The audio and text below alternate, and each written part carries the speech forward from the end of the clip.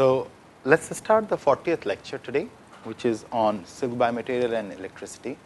So, in the previous lecture, I shared the story of Jacobus Ishay and his exploration of understanding the thermophotovoltaic properties of hornet silk cocoon membrane, and this, which is also called the silk cap. So, today we will be talking about the other cocoon membranes, which is the more traditional ones, the Bombyx mori and the Tassar cocoon likewise. And we will see whether the observations which were made by Jacobus Ishay during 1970s, 80s and 90s with his seminal work, do they really hold true for more commonly known silk? Or is it just a very unique property of the hornet nest? So, as I told you in the previous lecture that in one of the studies, it was observed that the regular silk cocoon has a thermoregulatory property. That gives a positive hunch that possibly if it has a thermoregulatory property, it may have certain currents across its membrane. So, this lecture will be to explore that and further whether these kind of hairy currents or very small current, could these current be utilized in the era when we are kind of facing a lot of energy crisis as we are looking for different kind of materials to generate power. Could these kind of naturally existing material could be utilized to power some low power electronic devices or not. So, this study will take us from Ishay's original study on hornet nest to the next level of study, where we will be dealing with the silk cocoon membranes of Bombyx and Anthrea mylitta. Okay. So, this is a repetition of the picture what I showed you people. So, if you look at these two cocoon, so on your left hand side with the A is a Bombyx cocoon. Bombyx is the most commonly used cocoon for the garments across the world.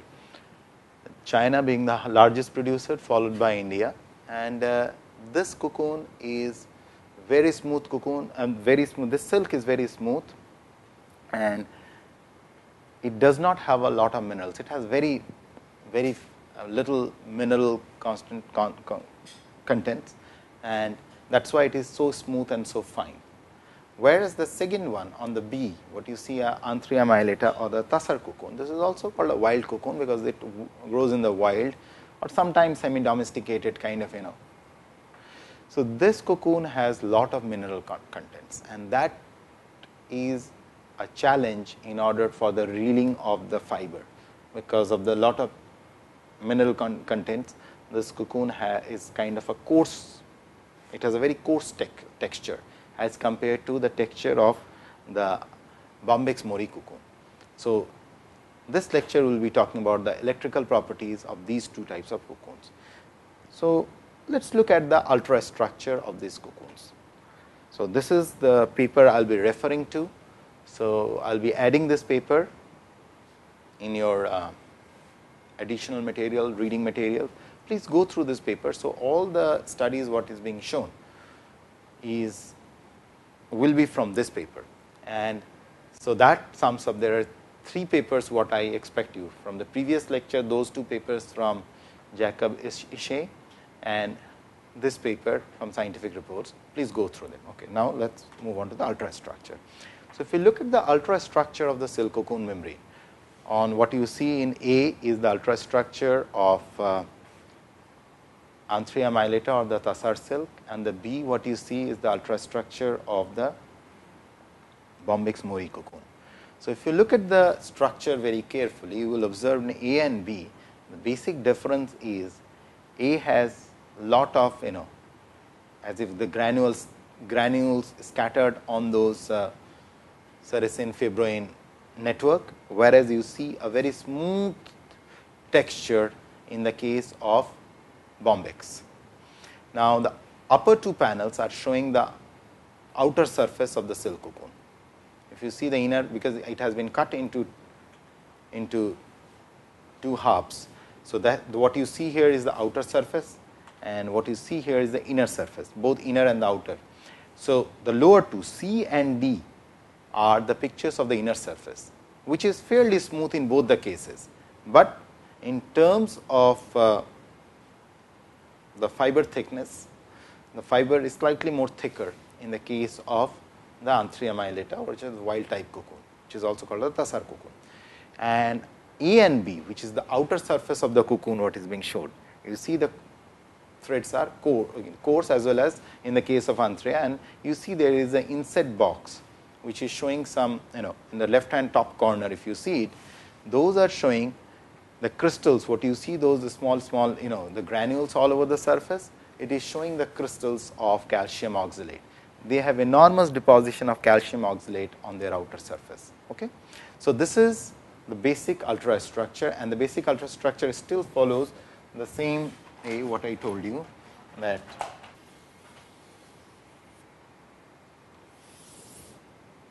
inner cylinder, inner core cylinder of fibroin. This is the fibroin core, and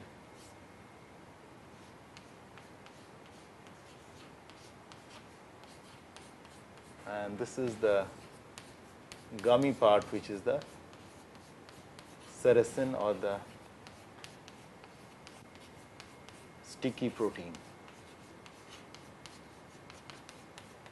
And on top of the Anthrea myelata, what you see a lot of sticky crystals which are present here. And these sticky crystals are of calcium oxalate, what you see in the inset picture.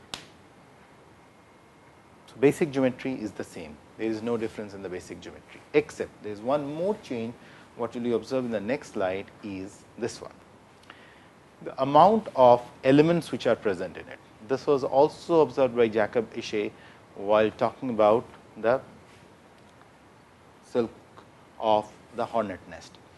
So, if you look at it, there is significant proportion of calcium, sodium, potassium, chloride, magnesium, sulfur, and copper. Whereas in the Anthrea also you pretty much see the same thing, except they have zinc, which is in significantly higher amount, at least not detectable in bombyx, and they have phosphorus, which is not detectable in bombyx, and of course, the sulfur and all those things are present, and the copper, which is not detected in the case of Anthrea. Okay. So, if you look at it, so there are plethora of, and the calcium is higher in one of them, which is in the Anthrea. Calcium is fairly higher, and that calcium possibly is coming from the calcium oxalate crystals, because there in the Anthrea there is enormous calcium oxalate crystals, and that is why the concentration of calcium is very high in case of Anthrea myelata. Okay. Now, if you look at this, so it means what we are talking about, now I am adding one more component to it. So, they have lot of these X are showing the different kind of elements which are present there.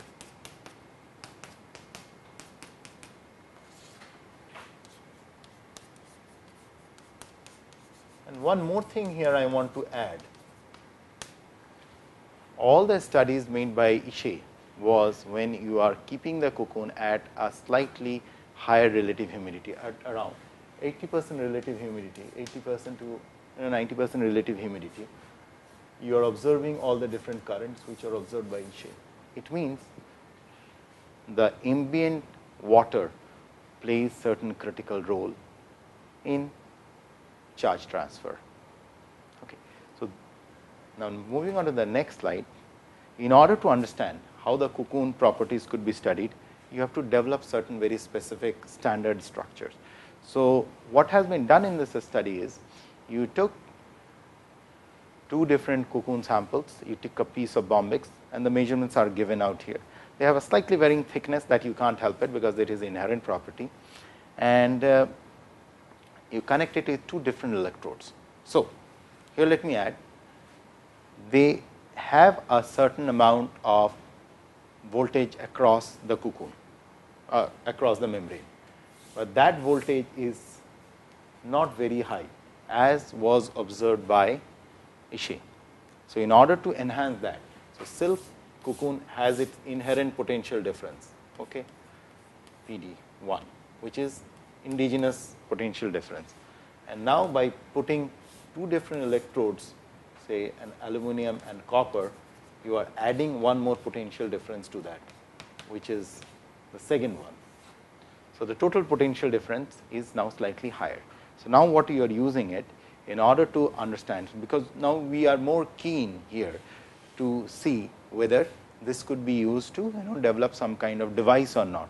We know that there is a flow of current and all those things, but could this be utilized? Okay. So, in the next study, what has been done, by developing these kind of devices, the current and voltage are being measured. Now, let us see how the current and voltages are changing. Okay. So, if you look at a dry cocoon, now follow, this is a busy slide, go to the panel A. So, you see in the panel A, in the case of a dry cocoon, there is very, very little current. You could see that the current is very less. Okay. Now, if there is a moist cocoon, then the current jumps very significantly.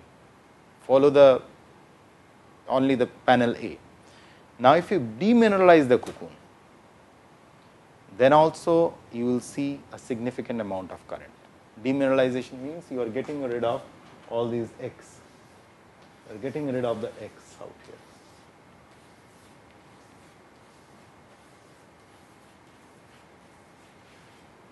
So, it means you are getting rid of several charge carriers out there.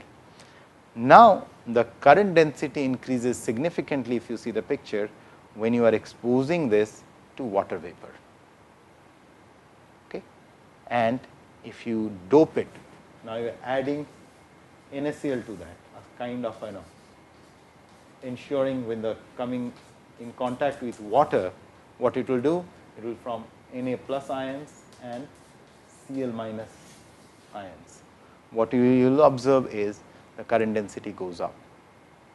So, same thing in the case of anthria. If you follow the section C, you see the same thing. It pretty much follows the same trend. Dry cocoon, it is almost acting as an insulating material. There is hardly anything. But the very moment there is exposure to moist condition, this behaves as if it is a conductor or something like a or almost behave like a conductor. Okay. So, if you remember, I was telling you all the Ishii's work follows that relative humidity is at 80%, or at only at relative humidity 80% you see this kind of charge motion. But then you have to realize most of these hornet nest or silk cocoon remain in an area in kind of in a micro environment where there the humidity is higher. They may be in a shade in a corner, or surrounded, camouflaged by several trees or something, the leaves likewise. So, those kind of camouflaged regions have a micro environment where the relative humidity is slightly higher, because there is a transpiration taking place continuously from the leaves and the surrounding vegetation, and that kind of increases the relative humidity in that location. Okay. So, now if you see the voltage trend, you again see the same thing. At a dry, the voltage is fairly low, but then as you moisten it, the voltage goes up. It means one thing is very, very clear, that this kind of situation are wet electricity. This is not something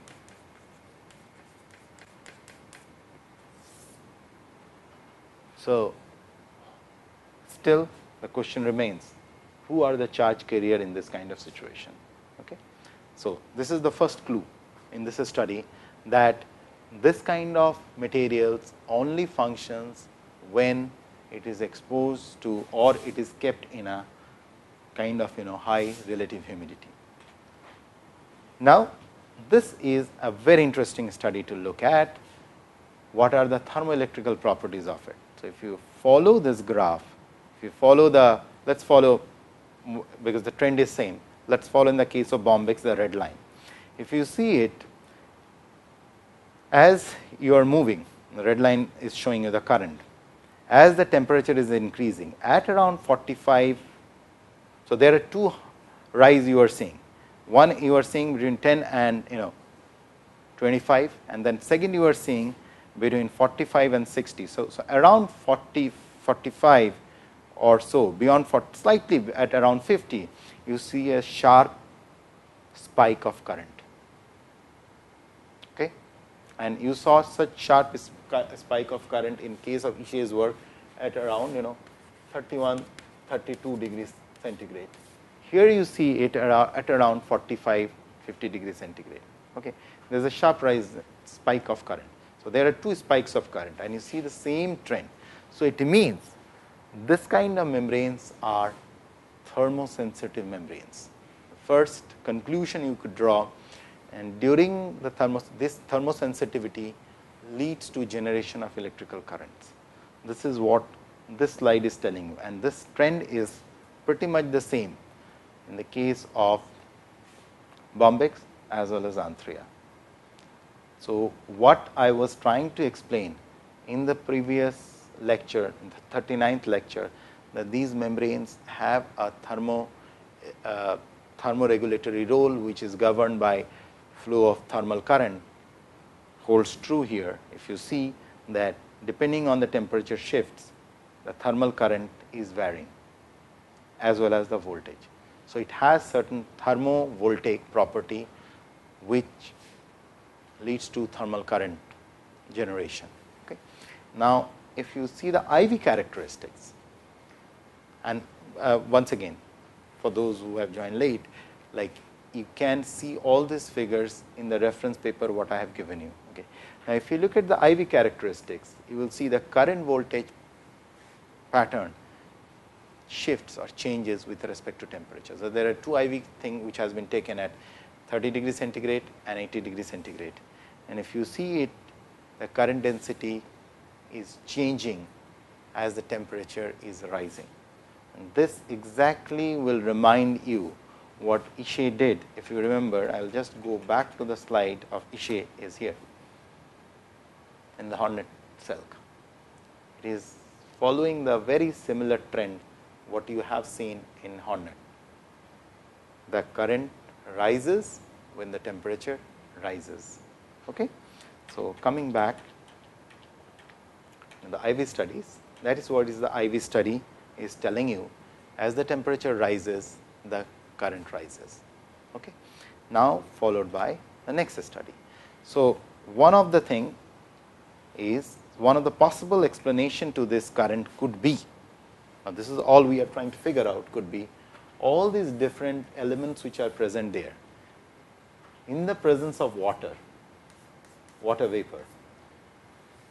So, the water vapor is getting embedded into these zones. Okay. I will show you a wonderful model afterward. Okay. So, these water vapors are,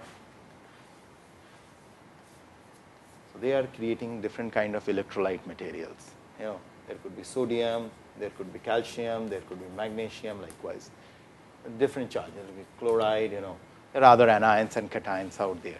And now, since these anions and cations are sitting across two electrode of different electronegativity, there is a possibility that what we may see a charge flow. This could be one explanation, but this explanation fails if we look at this picture.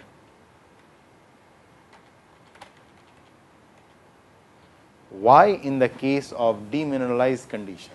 If you see this picture very carefully, on the second panel A, see the panel A and the orange line, a demineralized cocoon and a moist cocoon. You see the same situation. Why is it so? Because when you are demineralizing, you are essentially getting rid of all these things, getting rid of all of that, minus these. So, then where are the ions? So, that is a very intriguing question, and that is what we are going to go slowly, that what possibly could be the explanation. Because again, coming back to the slide, be careful with those, that orange line and the violet line just underneath it. You see that orange line which is showing demineralized and getting WV as the water vapor and the moist cocoon and just a water vapor. So, those three lines are very important, the green line, the orange line and the violet line. These three lines are telling you something, and we will be talking about what these three lines are telling you, because in those three lines lies some of the very fundamental phenomena which is getting orchestrated in between this membrane. Okay. So, coming back, in order to see, so this is a NMR study which was done to see the presence of the water molecules which are present embedded in the cell fibroin matrix, as well as the presence of the sodium ions which are present there, and those could be detected using the NMR out here. So, it is kind of to show that there are ionic species which are present there. Now, followed by that, we have to went ahead and see whether these kind of things. So, we have observed that there are, you see these kind of currents are present there. Okay. So, at this stage there are two things what we will be dealing with. What we will be dealing with is that whether these currents are sufficient enough, what you see in the slide out here is sufficient enough to drive some crude devices, or could you develop some bioelectrical device to harvest necessary energy from a cocoon or not. This is one thing what we are going to answer. Second thing we are going to answer, what are the charge carriers. So, I will be answering this charge carrier thing in the end, but first I will be discussing about what are the different devices you can develop out of it. So, here there is some device development we are talking about. Okay. So, you take the cocoon, you could see in the picture very clearly, the inside you see there is an aluminum foil which is acting as an electrode, and outside you see the wrapping of the copper. So, you have the aluminum and copper electrode which are attached across the cocoon surface. Okay. So, now what you see here, now when you have this aluminum copper and you are, so let us concentrate on panel A, B, C, D. Okay. So, you have three cocoons out here which are attached by aluminum and copper, and they are attached in a series circuit, and you are exposing this to water vapor. You will see it could generate sufficient power to power an LED, light emitting diode. Whereas, you can do the same thing, but we have just shown it here with 4 different Anthrea mylitta cocoon. If you connect them in series, exactly the way it is, you can really glow an LED out of it. So, you can harvest energy by exposing a cell cocoon to water vapor, and water vapor which is at a temperature around 80 to 90 degrees centigrade. Okay. So, that is the ambient temperature. So, underneath what you see that there is a beaker coming in the panel A. From that beaker, basically beaker is getting, it's a boiling water which is the water is boiling and the water vapor is coming out, and in the presence of water vapor what you see is that the cocoons have started to glow. Okay. So, now the question arises that could we really make a very, this is a very crude device which is exposed to water vapor and likewise, but could we make a much more finer device. But before we get into this, let us look at these two panels, E and F, what the E and F is telling you. Okay. One more thing I needed to add, you can read the paper, the reference paper, it is free of cost online, and you will come across a series of videos where you will be able to appreciate the whole process, how these devices are being used to generate electricity. You can actually harvest electricity from these devices, and please go through those videos, because that you will be able to appreciate the whole process much better as compared to seeing a still picture out here. Now, what about this E and F? What E and F is telling you? E and F is there is no water vapor or anything. It is a moist cocoon which is charged for a small period of time using a charger. You have these battery chargers or something, you charge it and then disconnect it. Then you connect a load on it. You see an LED which is glowing. So, now you can switch it on, switch it off. So, it means the cocoon membrane what we are talking about, these proteins which are the assembly which is making the cocoon membrane is acting like a capacitor. or a simple charge storage device. Okay. This one you have to really see the video, then you will be able to appreciate that you can switch it off, switch it off, switch it on, switch it off, and you will be able to store sufficient amount of charge in them, which could be utilized for plethora of applications. Okay. So, this is a functional device from the crude cocoon, directly using the cocoon by the connecting the electrode like this. And what you see out here, you see these two tubes which are coming through. So, you can observe this by exposing it to water vapor, both outside as well as inside. What does that mean? So, let me just rub the board and tell you exactly how this is being done. I will just keep that relative humidity out there. So, if you have these cocoons connected in series, and what you do, you have a tube coming like this. That is what you observe,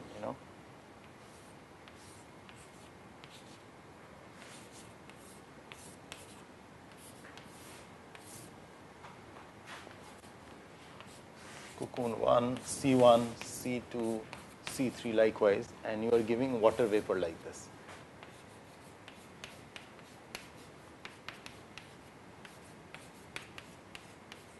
So, there are two ways you can do it. Either you expose the water vapor like this from outside. What you are seeing in that image is something like this.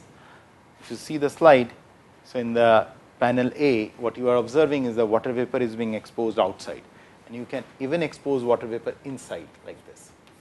And when you are exposing it to the inside, then also you see the same effect, but this effect is more pronounced because your water vapor is concentrated inside, so it is kind of confined at a space. So, you see this effect much more elegantly out there, that it generates sufficient power. Okay. Now, coming to a systematic device development. So, here you see that the 4 cocoons were added by connecting with these connectors and likewise, but here what is being done, it was systematically stacked using 2 different kind of electrodes. Okay. So, this is what you see now, where there is a systematic device, and a systematic device also, if you see the videos, you can see the same kind of current and voltage. You will see these are the current traces, what you see, as in the presence of water vapor over a period of 200 minutes, which is almost 3 hours, you see significant amount of current, and you see the subsequent voltage in the bombex as well as in anthracene. So, what I essentially wanted to put across is that this membrane behaves in a very, very interesting way, very similar to what has been documented by Jacobus Ishay, and that also gives a lot of confidence to tell that what he observed some 40, 30 or now almost 30 years back is pretty much the same what we are observing today with much more So, it means the silk proteins across the genera probably behave like this. They have, now we can say with certain degree of confidence that at least 3 of the silk species are showing the same behavior. Okay. So, these are the current and voltage of the traces of the devices. Now, we talk about the model. What is the proposed model, currently accepted model? So, you see here there is a temperature gradient shown at the top, okay, from 10 to 60 degrees centigrade and likewise and above. Now, cocoon membrane has been shown as the outer membrane and the inner membrane. You see this.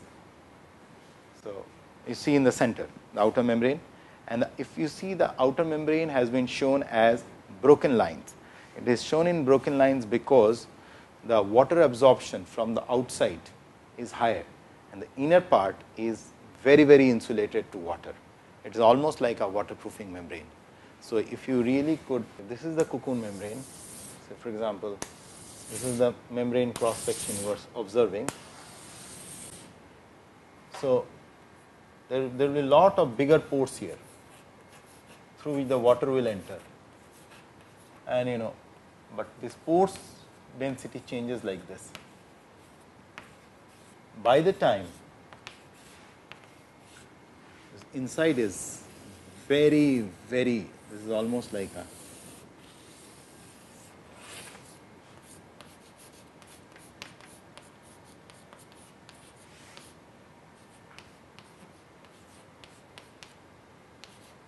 waterproofing membrane.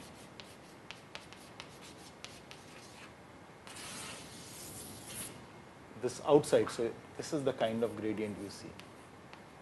These are showing the water molecules. So in other words, this membrane is an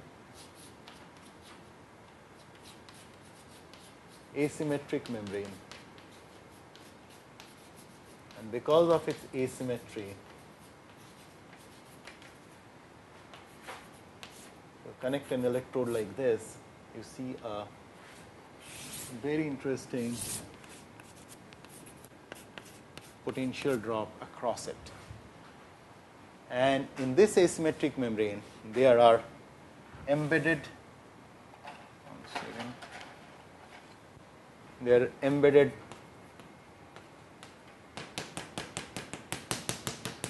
metal ions which are present there, anions and cations, which are present there.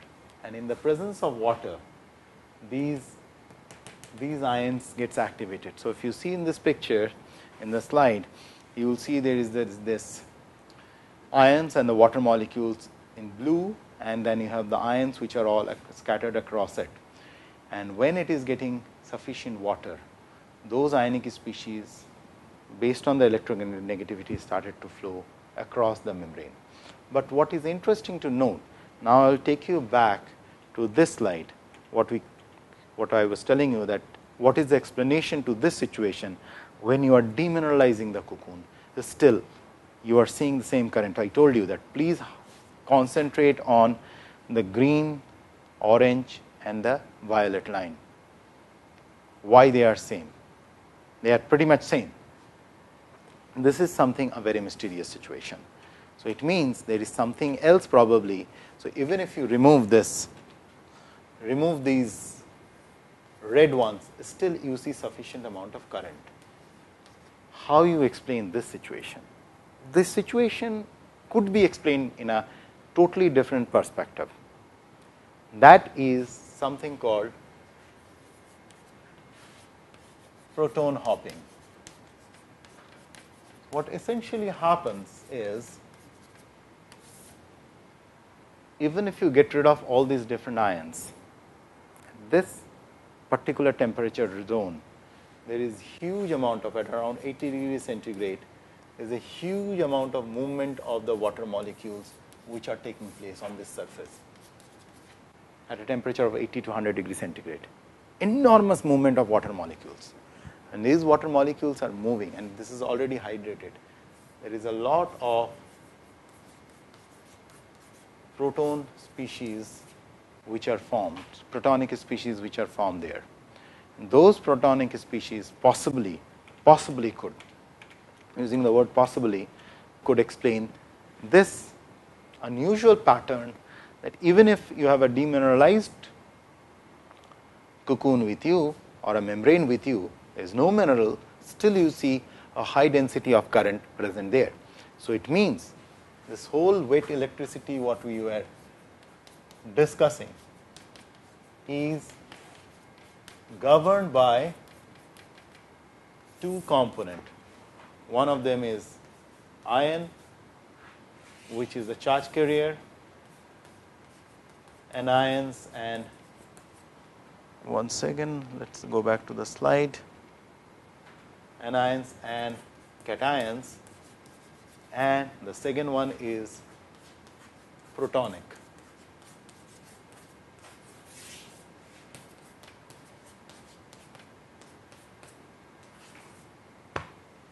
Possibly these are the two things which are, governing the flow of current across this membrane. This is the most possible explanation, but that takes us, it means whether the other kind of membrane could do the similar things. And as a matter of fact, if you go through the paper, what I have recommended you people, you will see some of the porous membranes like paper, if they are sufficiently doped with ionic species, they could also conduct current. This was a backup or kind of supporting information what you will see in the paper. Okay. So, coming back to the slide, if you look at the slide, so if you see a dry paper is acting as an insulator, a moist paper also does not show a lot of current, but in the case of water vapor you see a rise in current, and if you dope it with NaCl you see even a higher current across it. So, these studies and this model, and if you go through this slide where I was talking to you about the green line, orange line and the violet line of current, tells you that this is a very interesting zone where both ions and possibly the protonic species are responsible for the flow of current across these kind of biological membranes. So, partly where we started in the previous lecture while talking about Ishi's studies, what are the charge carriers? We partly answered this question in this lecture. Possibly the charge carriers are either ions or the protons, protonic species. Okay. Could we call it a biological semiconductor? Well, I won't be able to answer that question. It's a material when it is dry. These kind of biomaterials, when they are dry, they are insulator.